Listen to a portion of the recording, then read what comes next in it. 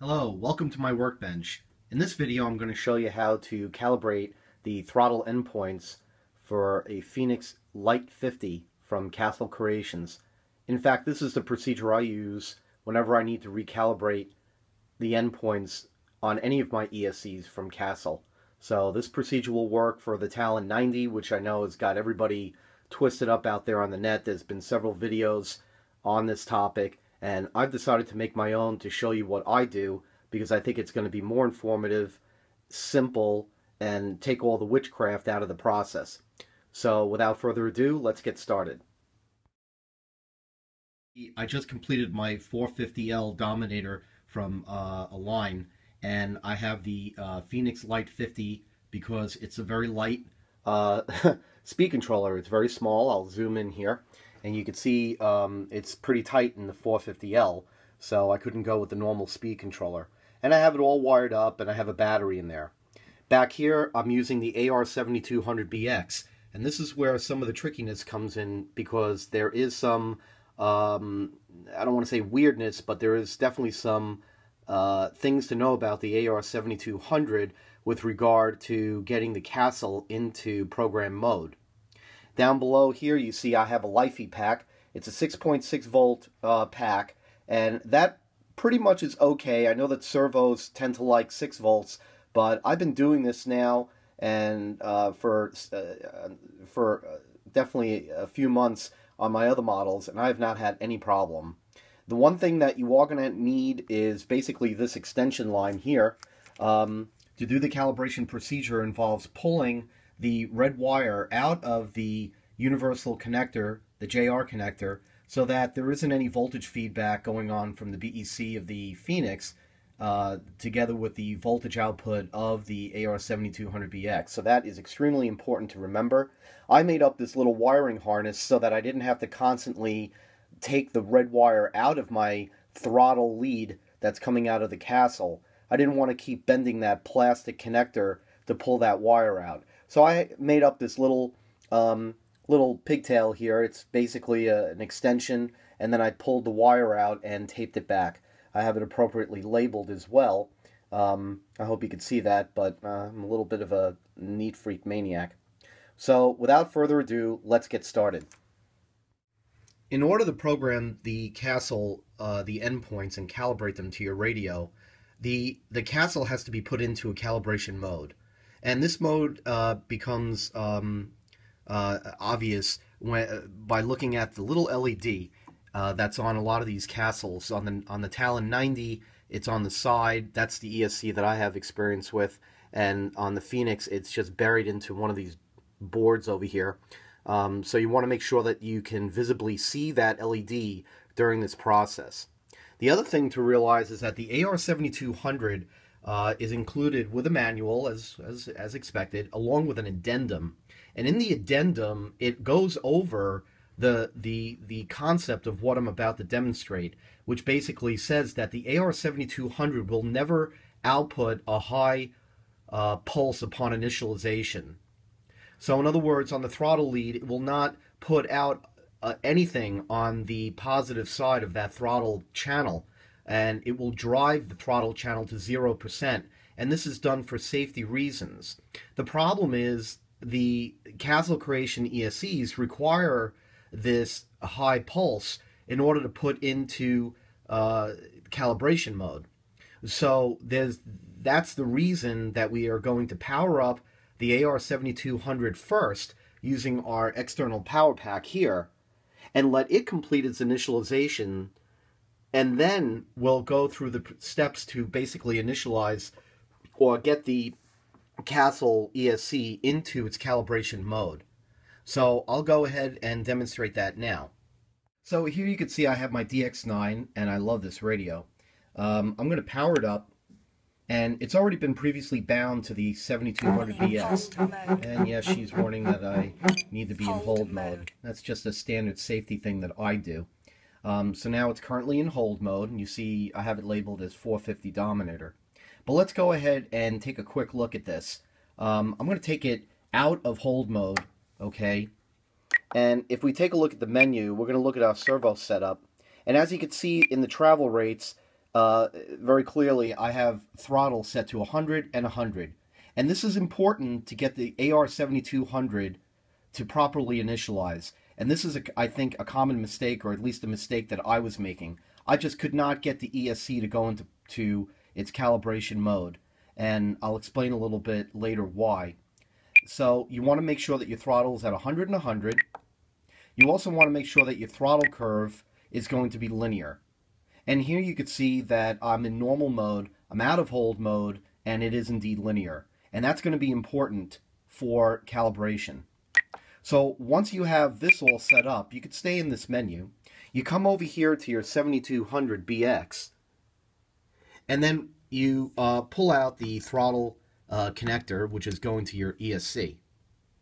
The next thing you're going to want to do is you're going to want to plug in this little harness here with the battery.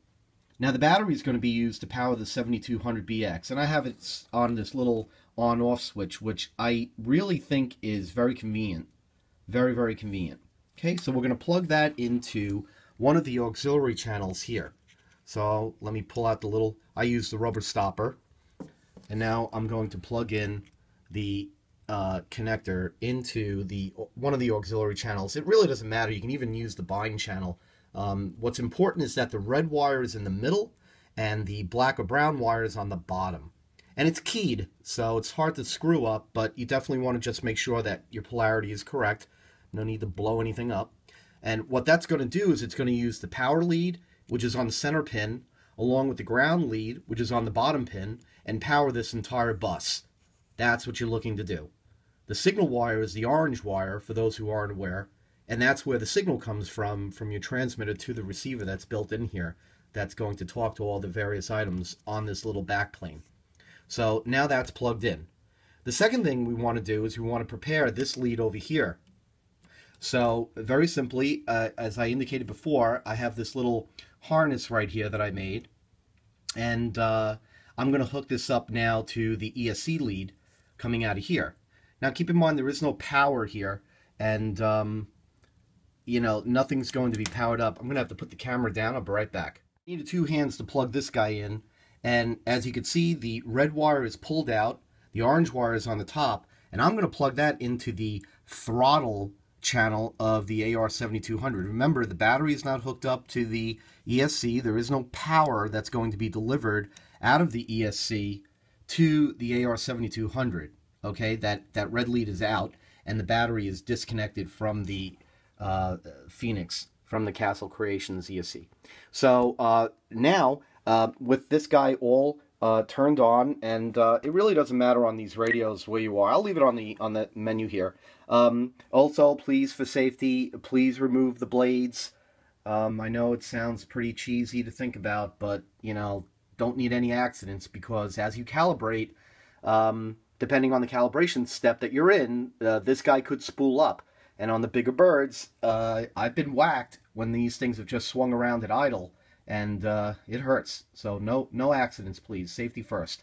So with the radio powered up and our endpoints for throttle set to 100 and 100, okay, and I'm out of throttle hold just for this calibration step, which means I've got a linear throttle curve.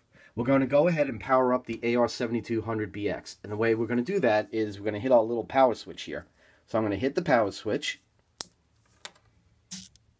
and the AR7200 is going to do its initialization. And it doesn't matter high stick, low stick, just keep everything normal, your low stick on the throttle. And there you go. You see that the AR7200 has gone through its calibration and has driven that throttle point to 0 and went through all the things it needs to go through to initialize. So it's online. Now that the 7200BX is now properly started and gone through its configuration, if you remember, our throttle endpoints were set to 100 and 100.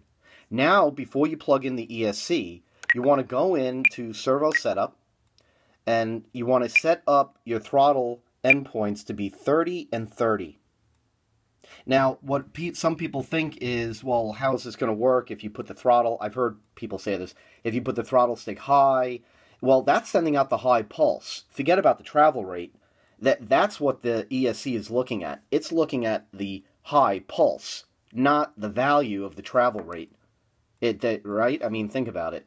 So now, in the travel adjust, we have our endpoints set to 30 and 30 on the throttle channel. And to get the ESC into its program mode, we're going to put the stick at high, because the ESC wants to see a high pulse, not the travel. Don't worry about the number. The travel adjust is just the value, but the pulse that's carrying that value, in my opinion, without really knowing the logic, I'm guessing here, but it's the pulse that it's looking for. So you set this guy to high, okay? It's out of throttle hold, by the way, so we're in a normal mode, which is going to give us a linear throttle curve, and that's very important. And now what I'm going to do is I'm going to plug in the ESC. So let me see if I can do that. I'm going to have to put the camera down. Just 1 second. So now I plugged in the ESC, and you can see it blinking. And the red light is indicating that it's in calibration mode. With the high stick set, okay, I would leave this stick here, okay, and I would basically go ahead and calibrate the high side first. And this will prevent the ESC from spooling up. So I would start with the high stick, and what I'm going to do is I'm going to start dialing up the travel adjust on the high side.